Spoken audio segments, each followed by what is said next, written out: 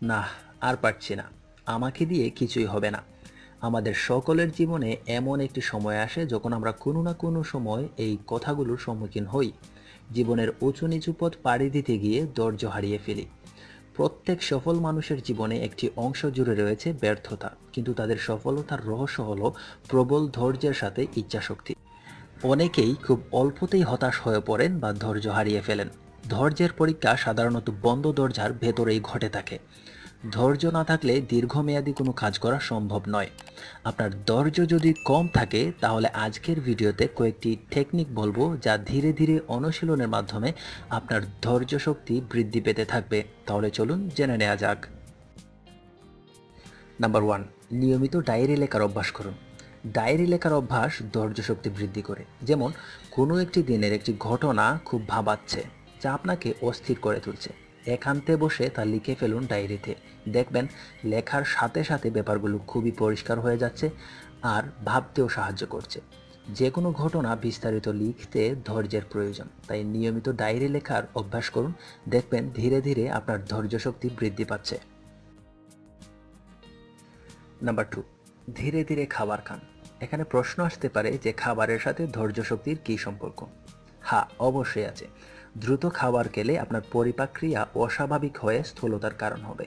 আর বড় ব্যাপার হলো, এতে আপনার অস্থিরতা বৃদ্ধি পাবে। তাই খাবার খাওয়ার সময় ধীরে ধীরে খাবার খাওয়ার অভ্যাস করুন। এতে আপনার ধৈর্য শক্তি বাড়তে সহায়ক হবে এই অভ্যাসটি।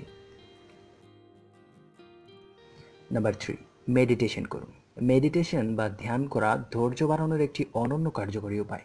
যে কোনো মানসিক চাপ থেকে মুক্তি লাভের উপায় হলো মেডিটেশন করা।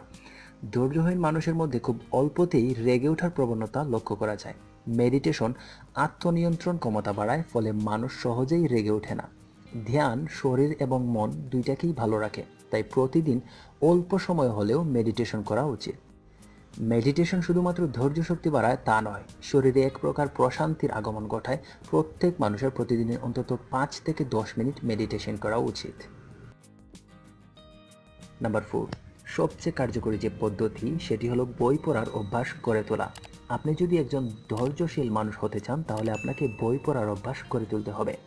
বই পড়া মানসিক চাপ কমায়, মনকে ধীরস্থির করে তোলে। ভালো বই কেবল ধৈর্য শক্তি বাড়ায় না, জীবনের প্রতিটি দৃষ্টিভঙ্গি পাল্টে দেয়।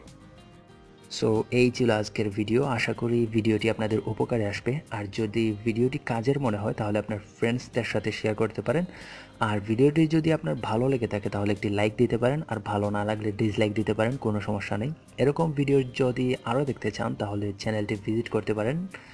সো দেখা হবে পরবর্তী ভিডিওতে। সবাই ভালো থাকুন। আল্লাহ হাফেজ।